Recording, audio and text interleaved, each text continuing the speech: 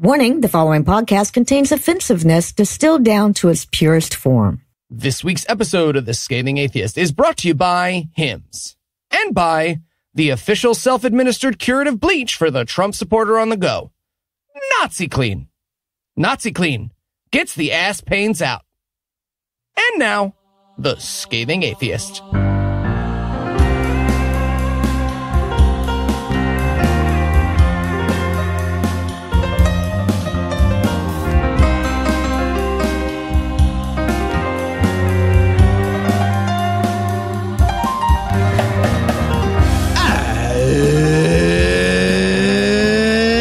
Thursday. It's April 30th. And it's International Jazz Day. That's right, so pull up with your best girl and talk during the bass solo. I'm no illusions. I'm Eli Bosnick. I'm Heath Enright. And from Count Basie's New Jersey, Cincinnati Swing State, and Good Husband, Georgia, this is The Scathing Atheist. On this week's episode, the one time we hope Donald Trump's fans are listening, he was only joking. We learn about the Kalam meteorological pound cake apologetic. And even I'll start wondering where the hell I've been. But first, the diatribe.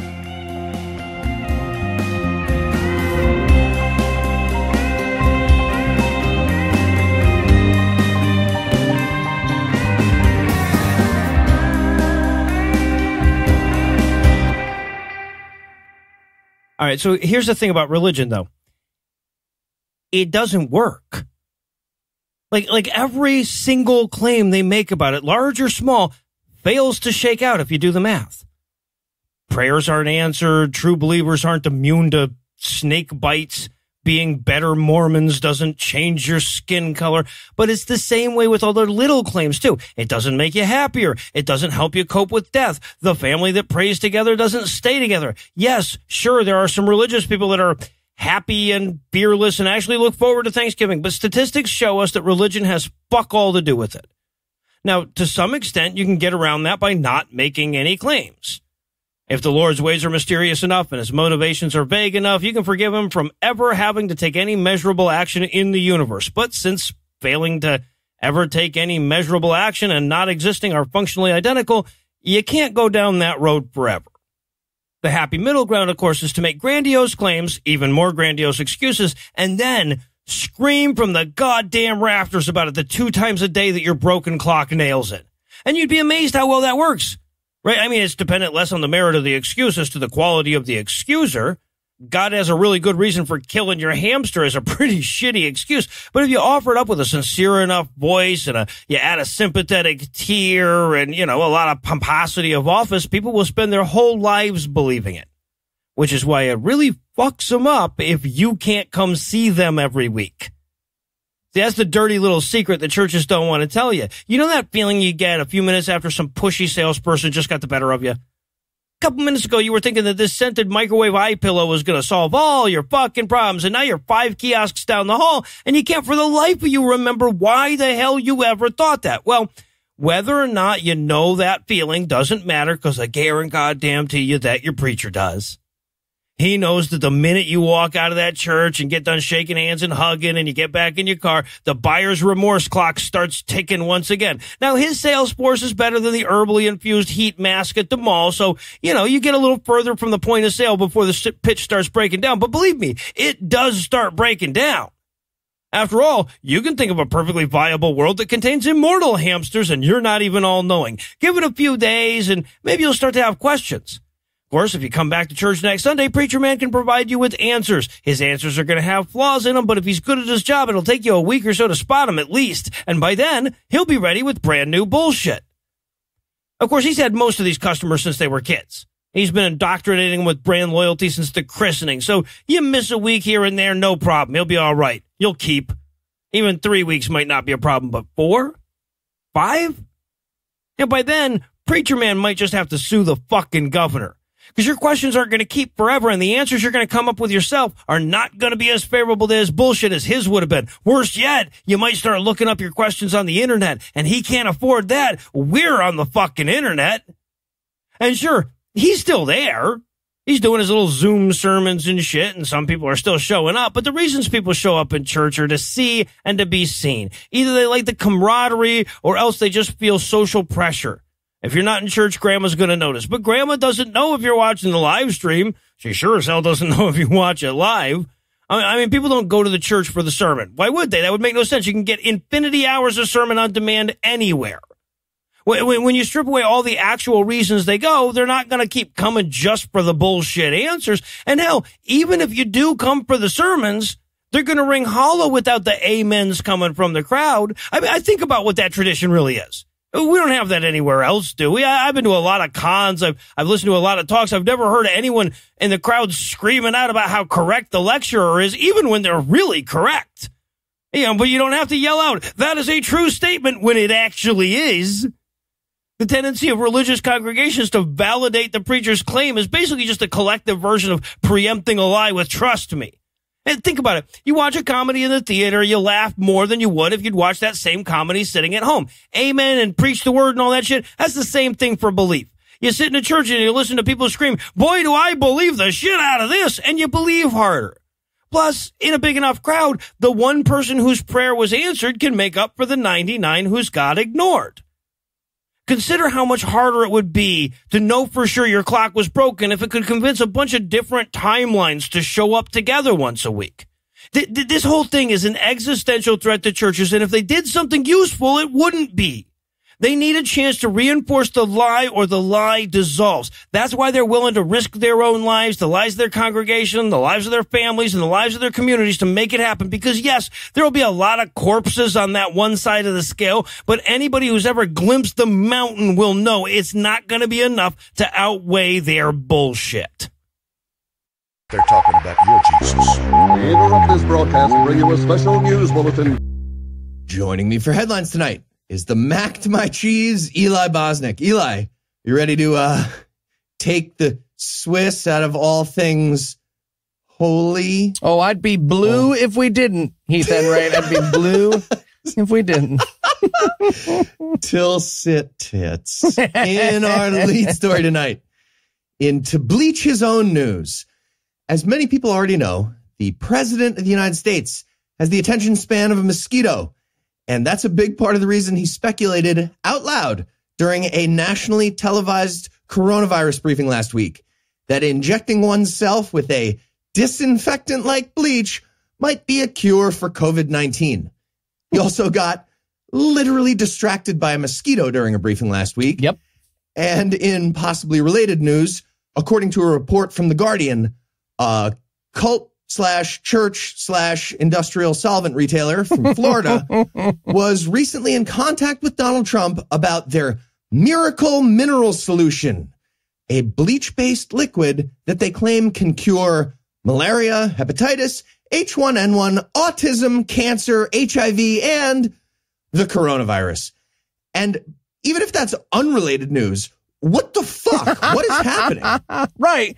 But again, to be clear, this cult/church/industrial solvent retailer has very, very firm ties to the White House and its spiritual advisors. So, yeah, it's related. I feel like it's somewhat related. Just that's enough for what the fuck. Yeah. So just in case anyone missed it, during the briefing, Trump was supposed to be talking about some new research into the lifespan of COVID-19. Apparently, ultraviolet light and certain types of disinfectant are both able to kill the virus pretty quickly, but not inside the human body. The scientists were studying the behavior of the virus on physical surfaces and in the air. Well, Trump got distracted from his teleprompter by, naturally, his internal monologue, and you can watch this happen on his stupid fucking face. Yeah. He gets distracted, and he says to himself, hold on, the lungs are a physical surface, and what's in the lungs all the time? Air. What if we inject ourselves with purple and bleach? And since our president is a fucking cartoon henchman, this was also an external monologue. He started wondering out loud about disinfectant, and he said, exact quote, "Is there a way we can do something like that by injection inside or almost a cleaning?" Right. And look, we know that you've heard this story already. What we're telling you is that there's a solid chance that part of the reason that idea popped into his skull is that several of his spiritual advisors have shared a pulpit with religious leaders who've been telling their congregants to drink bleach for decades. Yep. And like try to cure their kids' autism with that bleach. It's terrifying. With bleach enemas. Yep. Yeppers. And just for the record, the day after that briefing, you probably already heard about this too, Trump said he was being sarcastic, which makes it so much worse. How does he not see that that's worse? Wow. It went from stupid to evil, and he didn't even realize that because he is, of course, stupid and evil. Yep, he's both. Well, regardless, the miracle mineral solution people should have exactly zero access to the president of the United States. But we just learned that they have approximately infinity times more than that. Immediately following Trump's disinfectant injection remark, the so-called Archbishop of that bleach cult, Mark Grennan, posted on his Facebook page that he sent some magical bleach to the White House and Trump is actually in possession of miracle mineral solution at the White House. That's real. And Mr. President, if you're listening, no, you are, big fan. I hear it is amazing for bone spurs, Mr. President. Not just good, the best. Obama used it all the time. All the time. Yeah, so chicken. Triple dog dare. Wow, how did Andrew get on the call just now? He was screaming in one of my headphones. He got into one. I don't know. I'm on stereo. That's crazy. So this is obviously terrifying that a president would have any communication with a criminally insane religious cult for any reason. But, you know, Christianity is a big problem. I'm getting off track. In terms of this bleach cult, the only correspondence they should have with the president is a letter explaining that, no, they are not being pardoned and they're staying in jail forever. That should be it. That being said, silver lining, I guess, Trump's clearly going to do something with that magical bleach. There's no way he's not doing something.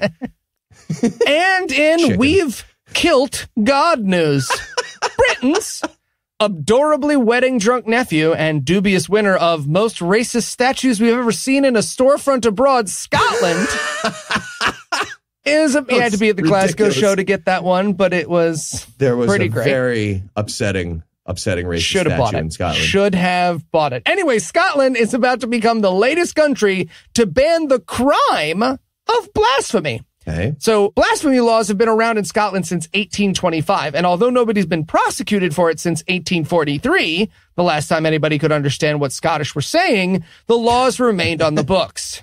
All right. I mean, great job, I guess. It's like the two of us finishing a marathon the next day and just vomiting across the finish line and being like, "What? Why's everybody gone? Where's all the celebrating?" Yeah. So, however, thanks to the 5-year End Blasphemy Laws Now campaign by Humanist International and the Humanist Society of Scotland, a new hate crimes bill designed to modernize the law was introduced in the nation's parliament last week and includes a clause that abolishes blasphemy as a crime.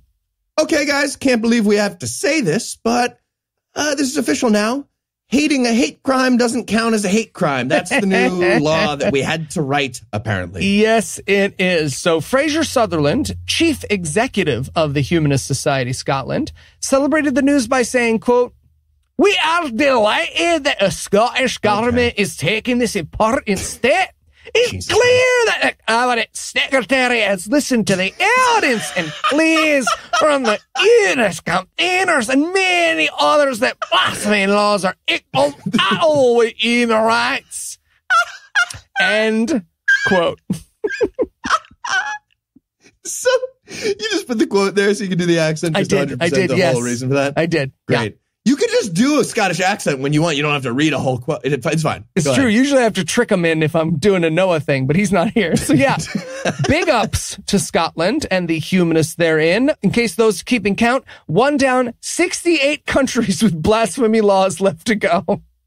And in triage of knowledge news, according to a new poll from the Pew Research Center, Christian people with a source of absolute morality are especially bad at evaluating morality. It's they weird. are. That's so crazy.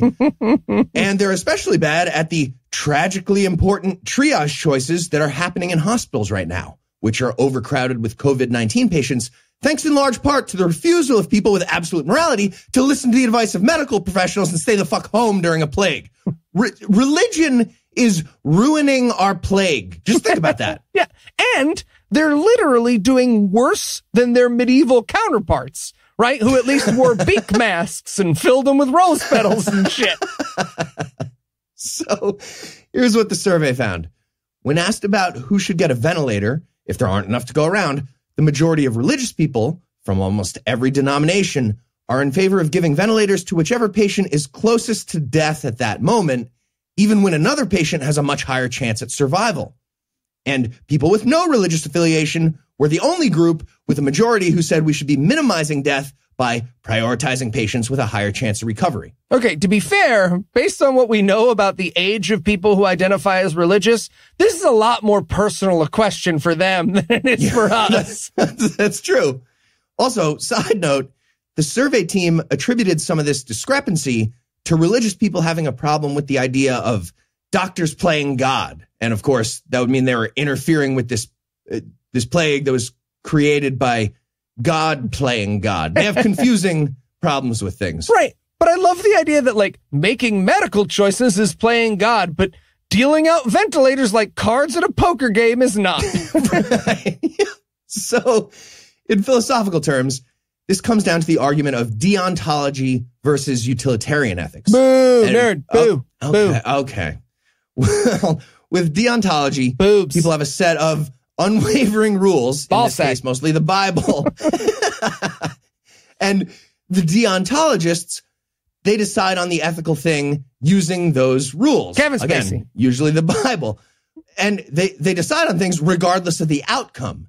But with utilitarianism or consequentialism, the ethical choice is determined by what actually happens in, real reality. Just for the record, as it applies to ventilators, religious deontology is the opposite of standard medical ethics guidelines that call for preventing death as much as possible.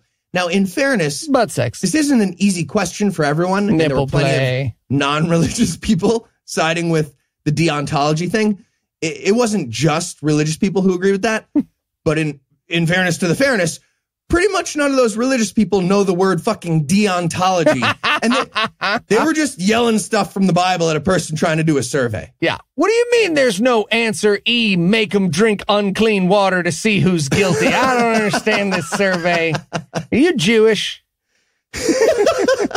That's a quote from a footnote in the survey. Almost exactly. So 2020 is a dark time, obviously. I've been calling it the year of the plague rat, but I think that rat actually just resigned now. So we're going to call it the year of the trolley dilemma. This is a thought experiment that keeps coming up, especially when it comes to the pandemic. And inside a crowded hospital with not enough ventilators, the scenario is pretty clear. There's a runaway train heading for 100 people spaced out along a track. And the only way to save them is to give them one of only 50 ventilators that you have. And religious people are saying, give those ventilators to the first 50 people.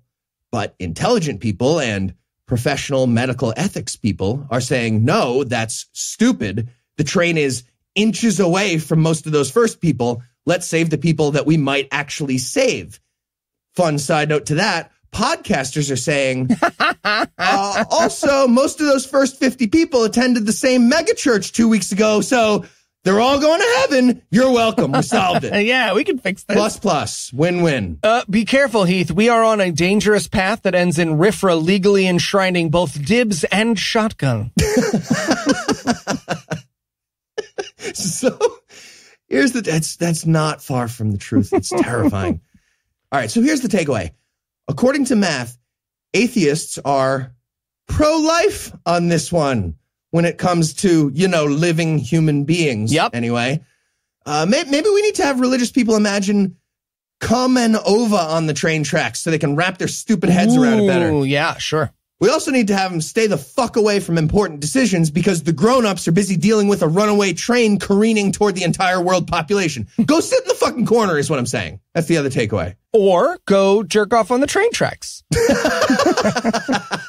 What I heard. Yeah. No, that the last thing is definitely the takeaway. And that is what we call a segue. So let's take a quick break for a word from our sponsor, For Hymns. They'll love this. So I set you on fire on 3 or like 1, 2, 3, set you on fire? The first one. Why would anyone do the 3? second one? It seems like it would be 1, 2, 3, guys, do go. you smell Okay. gas? What are you doing? Oh, hey, Noah. Just getting ready to go to the pharmacy for my hair loss meds, So Heath's dousing you in gasoline? Can't be too careful, Noah. Yeah, the virus can't survive fire, Noah. That's science. Okay. Look, not that I don't want to set Eli on fire sometimes, but why don't you just try forhims.com? Oh, what's forhims.com? Forhims.com is a one-stop shop for hair loss, skin care, and sexual wellness for men. Hair pills from a website, Noah? Sounds dangerous. You are literally about to set yourself on fire. Yeah, for safety. For safety. Never mind. But forhims.com offers prescription solutions backed by science. They connect you to real doctors online, which could save you hours. Plus, it's completely confidential and discreet. That does sound easier. It is. And right now, our listeners can get started with their first month free. Just go to forhims.com/scathing. That's forhims.com/scathing. Prescription requires an online consultation with a physician who will determine if a prescription is appropriate. Offered valid only if prescribed. 3 months minimum subscription. Additional restrictions apply. See website for full details and important safety information. Remember, that's forhims.com/scathing. All right, Noah. I'll give it a try. Okay, but so we're not lighting Eli on fire now? Oh, no, we are. We are. It's just not okay. like for the pharmacy. Nice. Perfect. Thank you, us. Next up in headlines in money news. Money! Excellent. Thank you.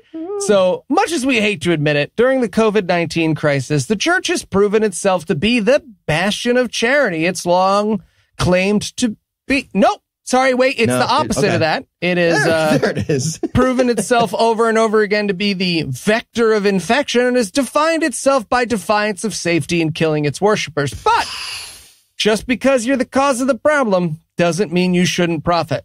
And that's why several of our favorite villains took to the internet this week to ask people they were killing for their money. Okay, that's just uncouth. At least be classy about it and ask for that money in the will. Yeah, come on. Exactly. Thank you. So, first up, we have right-wing pastor and Steven Spielberg during an allergic reaction, Kurt Landry. Regular listeners will remember Landry for telling people not to get the COVID vaccine when it comes out because it's from the pit of hell, and reminding them to listen to Donald Trump over Anthony Fauci because God chose Trump to be president. I guess God chose to have Hillary win the popular vote as a smokescreen. That's just make it it's not clear. Plausible deniability. Yeah. I don't know. Well, this week, Landry took to YouTube to inform his parishioners that not tithing was stealing from God. Here's the quote. Christ. Quote, "The first thing you need to do is absolutely keep the first fruits of your giving and get that seed in the ground as soon as possible." So, what first fruits is good. He'll explain. First fruit is tithing. Okay. You need to make sure that you tithe 10% of your income. And since I'm speaking to Life Church, that 10% needs to go into Life Church. Okay? Here to be Now. a lot of rascals out there tricking me. This means here. And I want to say this. That 10% spiritually doesn't belong to you, okay? The Lord gives that to you to sow back into the kingdom, okay? Oh, okay. So you're saying the Lord overpays everyone by 11% or so that they can pay him 10% of the final total? Get the fuck out. Seems like sorry. I'm a nerd. Sorry. Continuing, quote, "So it's kind of like you give your grandchild $1 and then you give her a dime with it." Nope. You're getting, I said get the fuck out. You had the math wrong. It's fine. I'm leaving. Back to the real quote. "Okay, so you give her 10 dimes. That would be better. And then say, now make sure I'm actually only giving you 90 cents because the other 10 cents you need to give to that house of the Lord because God actually gives you 9 dimes and the 10th one is for him." Sorry, just as I'm leaving, couldn't the Lord just give us the 9 dimes? I will I'm out of here. stab you. Bye. I will stab you. Sorry. Okay. I'm leaving. Okay. Continuing the quote. Again, this is all real. It's all about being obedient. It never belongs to you. If you have a financial problem, yes, prayer is good. Yes, fasting is good. But what really causes financial problems to break is giving. And so if you follow the 10% to the Lord, don't rob. We're in Passover week right now. You can sow a seed into Life Church for Passover. Okay? That's an offering. You want some Ramadan seeds? You cool with Ramadan seeds? I'm leaving. I'm out. That's a first fruit of your increase over the 10%. And whatever that amount, there's not really a percentage on it. That's whatever the Lord tells you is in your heart. Okay? End quote. You might as well hand out check presenters with like 15, 18, and 20% calculated for you. The fuck? All right. Next up, Pastor Robert Henderson, who listeners will remember for saying that Donald Trump's reelection is already secured in the kingdom of heaven, and for looking like Martin Sheen saw a ghost.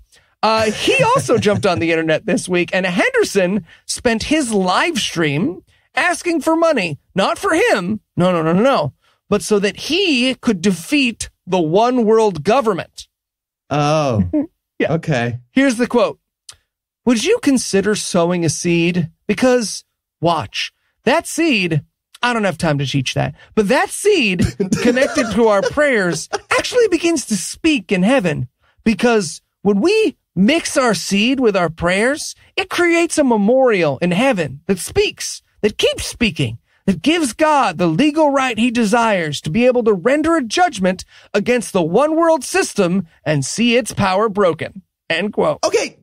Just say Jewish people instead of one world government. Come on, you don't have to speak in code at a bigot meeting. You're fine. Just say Jewish people. You do not. And last, but certainly not least, evangelist and coked up Liberace impersonator Kenneth Copeland took a break from claiming to defeat COVID-19 for the fourth time since the pandemic began 4 times. to thank his high-level donors for buying him, his words, not ours, the world's finest private jet. Here's the quote. Quote, those of you CX team members, those are his $50 patrons, by the way, that got involved with the new interior of the Gulfstream 5, they're doing the extended test flight on it today. It'll be in Fort Worth tomorrow, or maybe the next day. And you know what they said? Now, this man works on Gulfstreams all the time. He put interiors in Gulfstreams all the time. And he told Dwayne, our chief pilot, he said, Dwayne, I think this is probably the finest G5 in the world. The things that you, no? Wait, what? Is he okay? No, he's not. Toast. Partners did on this airplane. Finest in the world. Hallelujah. End quote. Okay. But only 9/10 of that airplane is yours, Kenneth Copeland. That's a rule. You got to seed the nose or the tail. 10%. Yep, that's the word. It's a rule. However, there is some good news. Don't want to leave you on a bummer. According to stateoftheplate.info, a religious service so obvious I'm surprised they didn't call themselves moneymoneygimmegymme.org, America is having to admit just how literally worthless religion is. Right. According to their survey of 4,413 tithers who give 10% or more of their income, 65% of donors have lowered their donations by 10% or more. 34% of those surveyed have reported have dropped between 10 and 20%. 22% said the decline was between 30 and 50, and 9% reported a drop of 75% or more. Sadly, numbers weren't available on those who stopped giving altogether because, quote, well, this is obviously bullshit, end quote. So, again, on the bright side, callous assholes peddling religion might be asking for money, but at least they're getting less of it. Something good there. And in y'all are ready for this news? In a big surprise to exactly nobody, well, at least nobody who's not crazy, the map of COVID-19 outbreaks in Israel is pretty much just a map of the ultra-Orthodox Haredi communities of Israel. Mm-hmm. Just to give you an idea, the predominantly ultra-Orthodox cities of Beit Shemesh, Elad, and Modin Elite have a combined population of about 240,000 people. Jewish. And yeah, So that's an average about 80,000 people per city in those 3 cities. And each of those 3 cities individually has more cases of the virus than all of Tel Aviv combined. Tel Aviv, by the way, has a population of 450,000, much more than 80,000. Yeah. Now, the Haredi community is only 8% of Israel, but they represent half the coronavirus patients being treated in hospitals there. All that being said, fuck us. That group is not going to obey regulations and stay home. No. Some prominent conservative rabbis have officially threatened the Israeli government with, they were kind of vague, with something. They've put a threat out there if the coronavirus restrictions are not lifted on yeshivas. Yeah. Don't push us or we'll die menacingly in your direction. It's a weird threat. So, according to Rabbi Chaim Kanievsky, he's the charity fraud guy we talked Jewish. about. Yeah. And also Rabbi Gershon Edelstein. Also Jewish. If yeshivas aren't immediately exempted from the stay-at-home orders, they're going to take, quote, drastic steps. Kanievsky also recently declared that, this is a real quote, canceling Torah study is more dangerous than the coronavirus. Real quote. Yep. And this is my favorite part. Right after that last remark, a news team released a video showing this 92-year-old rabbi going up to his grandson and being like, okay, what the fuck did I just say? What's COVID-19? I don't know. And having that explained to him after he made that remark. Yeah. Which, by the way, his grandson then explains incorrectly. And they're both like, yep, great job. We did all the research on this decision. Glad I said that thing. Nailed it. Science. Yeah. So here's a quick recap of the timeline here. This guy said missing Torah class is worse than the pandemic. Then his grandson explained what the pandemic is badly. And then he officially threatened the federal government. And Israel was like, nope, magic class is still canceled. Deal with it. Also, good luck playing the anti-Semitism card against the government of Israel. I see you taking out the card. Just slide it right back. Okay, don't make us put up a fence in front of the Torah, guys. You know how we feel. Now, just to be clear, this isn't related to Judaism uniquely. If Georgia wasn't just one big red circle of Christian people with a little dot for Noah and Lucinda's house, we'd be able to give the same description of that map too, just like the outbreak map of Israel. But regardless of all the factors, Israel is fully aware of this trend in ultra-Orthodox areas, and they're trying to deal with it, which is, it's turning into this super awkward, like, timeout on magic and theocracy, kind of. It is, yeah. It's fun to watch. Just lots of like, come on, don't be a dick. You know what we're doing. Just we're doing a thing. Right. But what I love is that over and over again, these past couple of months, religion hasn't been able to chill for the minute we need them to chill. So it keeps running out to the front and telling mom, like, Dad said I can have cookies if I didn't talk about Karen coming over to wrestle. And now we all got to deal with it. That's what's happening. Yeah. And finally tonight, in Jesus Cake the Wheel news, credit where credit's due. It cannot be easy to be a miracle peddler in the days of COVID-19. All right. Now, don't get me wrong. It's probably never been easy for a moral person to pretend miracles exist in the modern world at all. But this week, even the likes of Franklin Graham are reaching. Okay. But just want to take a moment here to put brackets around that first clause you just said about moral person and put some distance, 2, 3, 4 between that and Franklin Graham at the end of that sentence. Yeah, that's fair. That's fair. So here's the story, word for word, according to Franklin Graham's Facebook post. Quote, when Gerald Wade... definitely not Jewish. Turned on the weather on Easter Sunday morning, he saw that a deadly twister, one of the many that struck across the South, was headed straight to his parents' So-So, Mississippi home. By the way, there's a fucking city in Mississippi called So-So. Called Meh. Welcome to Mississippi. He continues. He texted them, and they immediately took cover in their bathroom. When Robert and Judy Wade emerged, they stepped out into wholesale destruction. A massive tree lay against the house. The roof had collapsed into the kitchen, and the refrigerator had vanished. Amazingly, What? the pound cake Judy Wade had baked earlier that morning was still perfectly intact on the kitchen counter under a glass cover.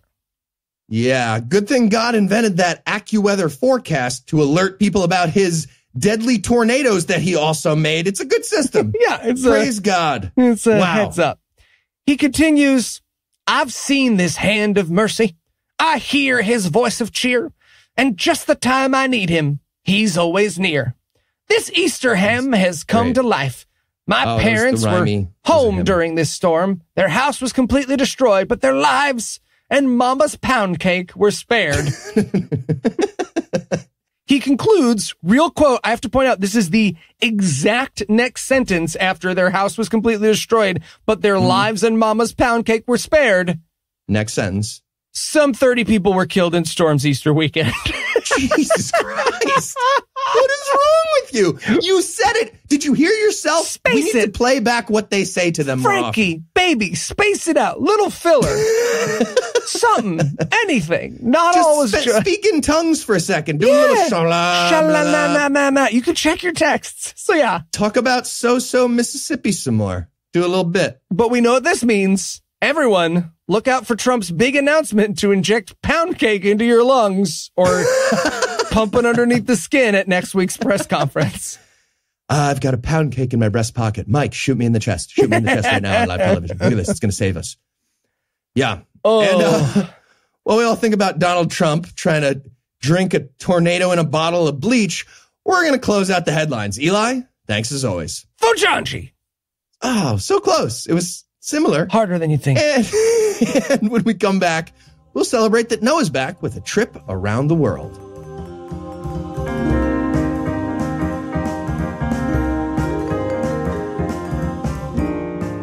We started out this year with highfalutin expectations like going outdoors and gathering with other humans. So much so that we started this whole segment about it where we were going to try out new holiday traditions from other religions, but it turns out that most of those can't be done while social distancing. So I guess the point now is just to brag about how the lack of religious holidays that we miss out on leaves atheists way better off during quarantine on this month's Holiday Buffet. All right, so we're going to start off this month with my pick, Beltane, What we're commemorating. the previous 8th of the calendar. Seriously, that's how all the pagan holidays work. It's like they let Heath design their shit.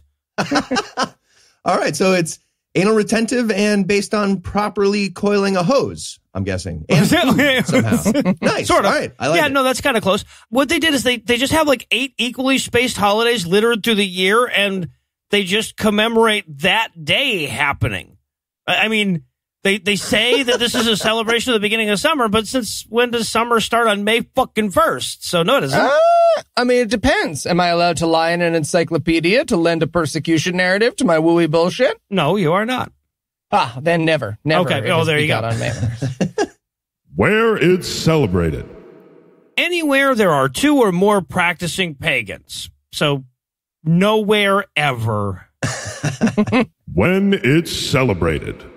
But again, nowhere ever, but on May 1st, if that ever would happen. Best aspect. Watching white people somehow culturally appropriate themselves. Worst aspect. Ibid. Yeah, that could be both. How it's celebrated. All right, so there are 4 elements that are essential to all pagan festivals. Conveniently, whether you order them from most to least important, most to least common, or alphabetically, it all shakes out the same. Bonfires, boobs, drugs, nature. I like 3 out of 4 of those things, no illusions. I am listening. I know you likes the middle, too. And a properly coiled hose to put out that bonfire. I love it. Yeah, there you go. There you go. It is a Heath holiday. Okay, so to be clear, like most of neo-paganism, and like all of neo-paganism claims, Beltane has ancient roots that are in no way connected to the modern practice. Historically, it was widely celebrated in Scotland, Ireland, and Ireland's Ireland, the Isle of Man. But then they stopped because British people killed all of them. Or, well, the ones they didn't kill, they beat all the weird bonfire and titties shit out of.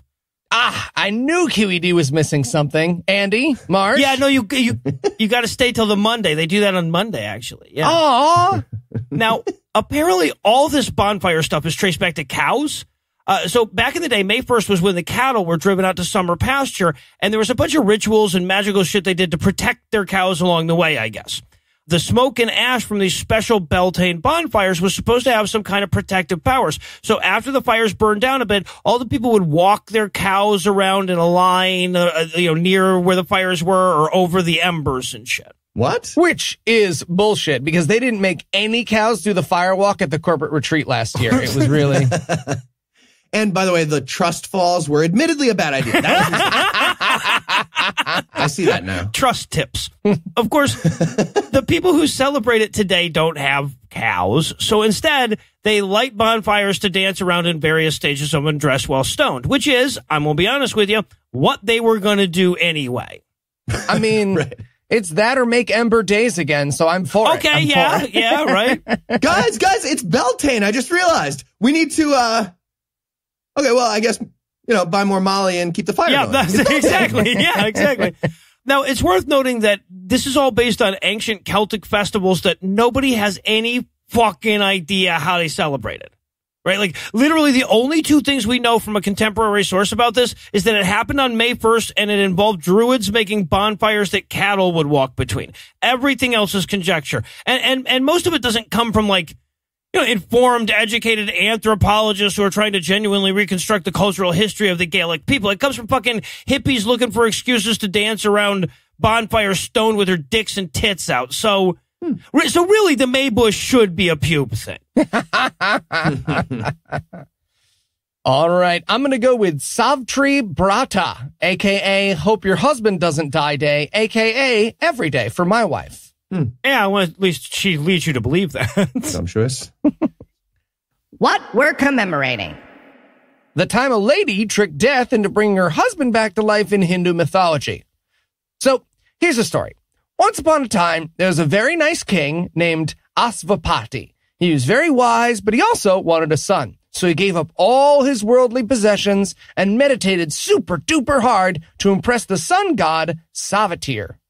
Okay, it just feels like you flipped that coin a few times first before you go straight for the hobo meditation thing, like you're a king. You'd think, yeah. So Savitir saw his super meditation and appeared before him, and he was like, hey, sweet meditation, bro. As a reward, you will have a daughter. To which Asvapati was like, oh, a daughter. A daughter. No, that's cool. That's fine. Daughters are great. Thank you. Thank you. And he names his daughter Savitri after the god. Her middle name was Gaul. So Savitri was wise and beautiful. So wise and beautiful that she intimidated all the men in the kingdom. And nobody proposed to her. And that was definitely not just a lie her parents told her to make her feel better. Well, of course not. Parents don't lie about that, Eli. Sometimes you're just too wise and beautiful for marriage. That's what parents tell you, and it's true. That's real. That's right. That's a real thing. That's right, Heath. It is a real thing. Thank you. So not just your parents. A lot of people say that, and they never lie. Yeah. Thank you, Noah. So Savitri decides to go off and find herself a husband. And eventually, she settles on a guy named Satyavan, the son of a blind king named Dumitesna, or of the Salwa kingdom. Why would you even write a sentence like that knowing you were going to have to read it out loud, Eli? You wrote that. That's fair. Anyways, Dumitesna lost everything, including his sight, and lives in exile as a forest dweller with his wife and son. So he's not really so much a king as he is just a blind gentleman, but whatever. A one-eyed guy comes back and he's like, fuck, man, god damn it.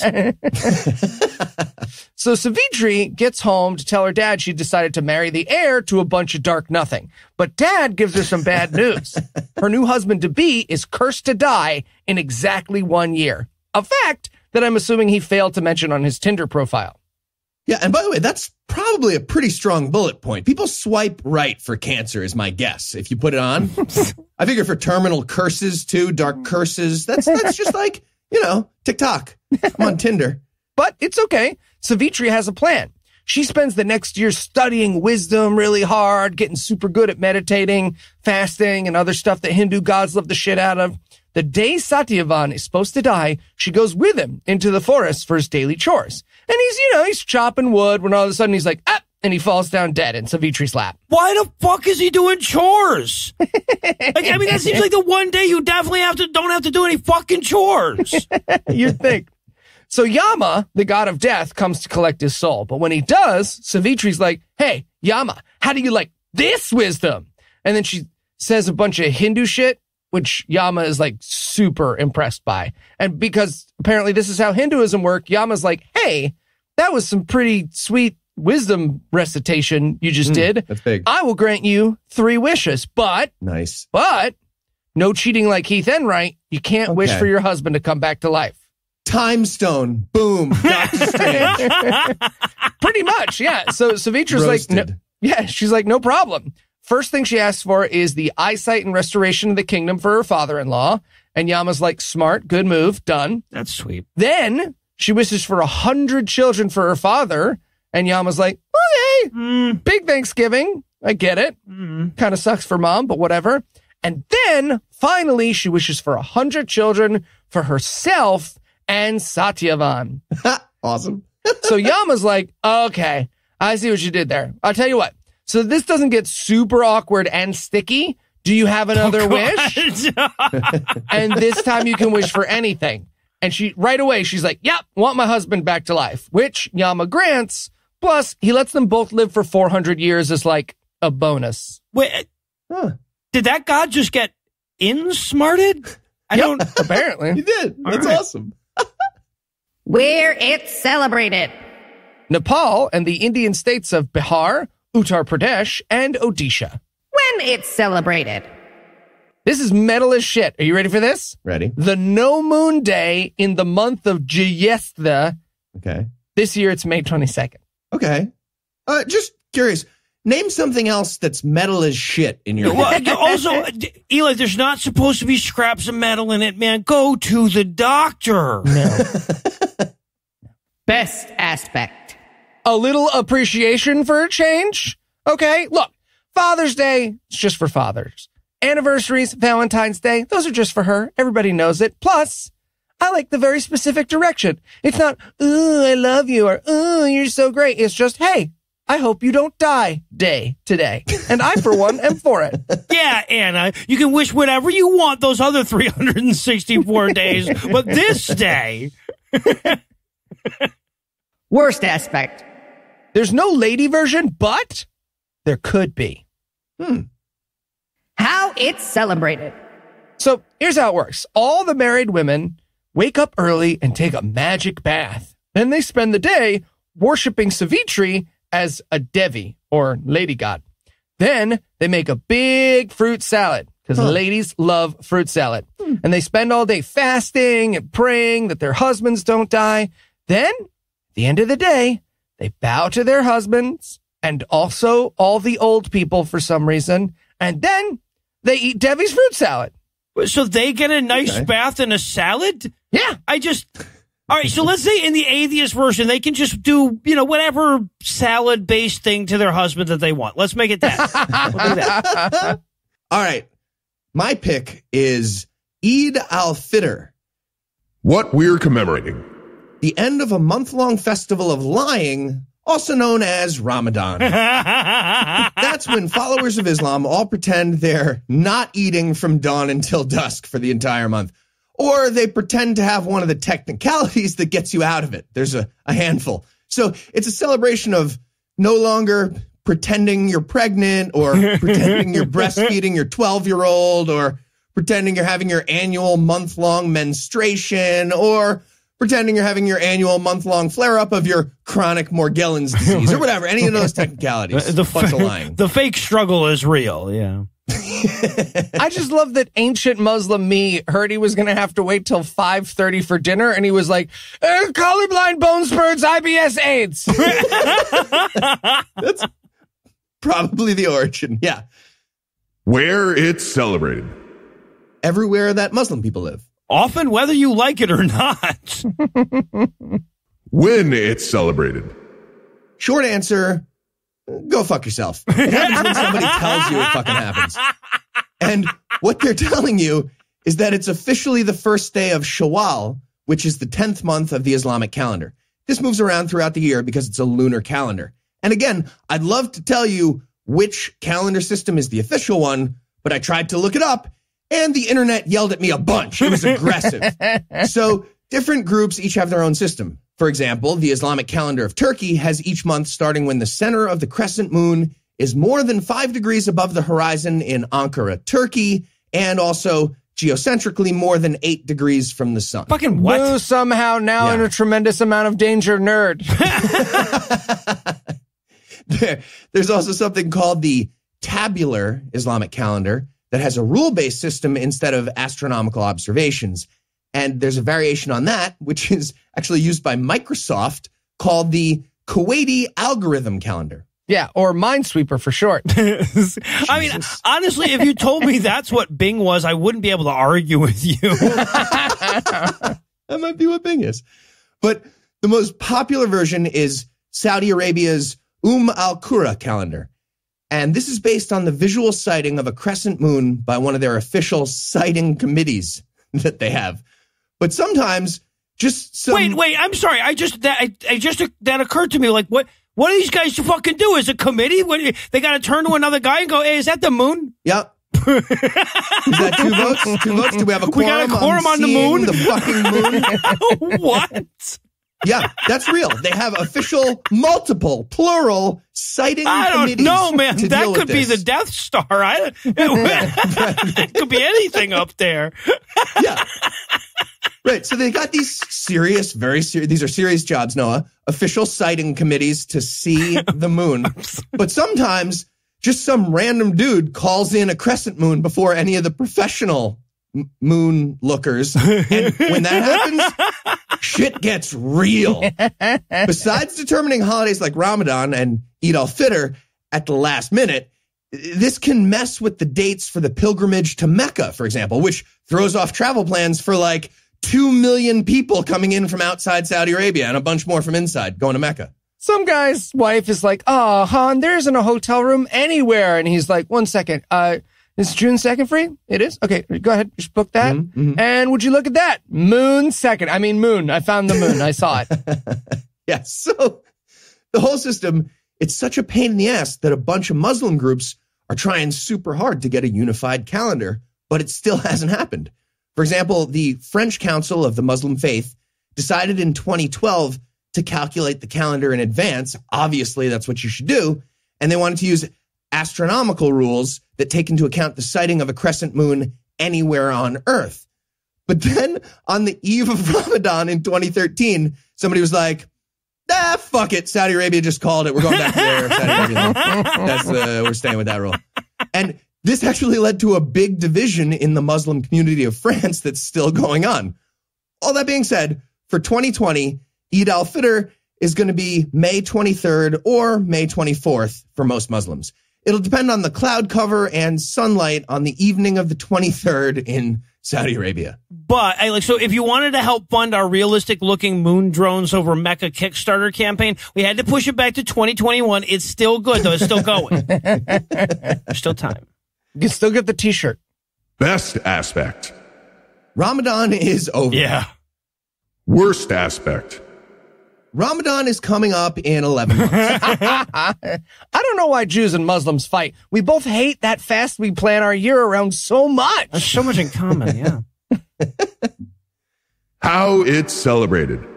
So the one big rule is no fasting. Makes sense. I guess you can eat nothing, but not by choice. And you have to give money to poor people, and you have to say an official prayer. And this goes along with a series of calisthenics with the number of reps varying based on Sunni or Shia regulations. Right. And we cannot overstate how many people have died over this difference in burpees. No, we can't. We can't. Hey, Muslims, when you don't celebrate Ramadan, every day is Eid al-Fitr without the prayers.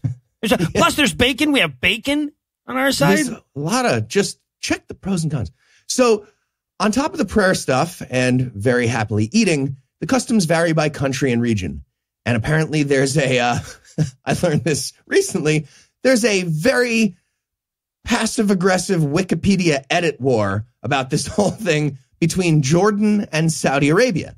According to the article on Wikipedia, in Jordan, people decorate their homes and prepare sumptuous meals for family and friends, and they prepare new clothes and shoes for the festival.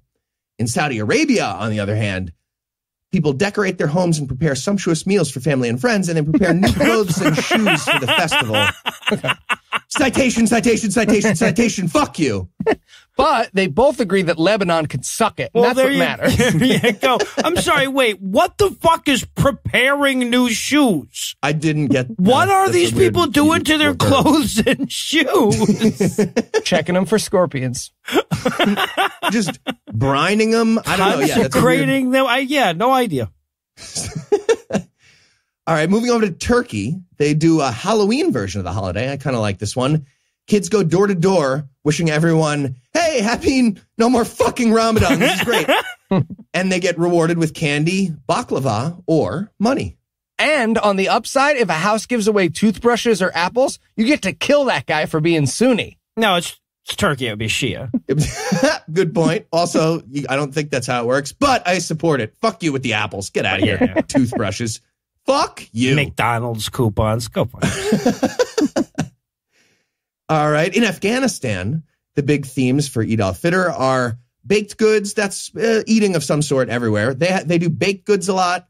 Also, fire and gunfire. Well, Afghanistan does that a lot too, actually. More often than baked goods, I would wager. I guess. Yeah. So after eating a bunch of cake, people light multiple campfires surrounding their houses. Sounds like a and great idea. Entire valleys look like they're just completely engulfed in flames. That's what it said in the article. And according to, again, either a real source or perhaps another edit war, people also celebrate by firing automatic rifles, often with tracer rounds. So, of course, you could safely keep track of where all the bullets are going for safety. Yeah, toothbrush guy's house.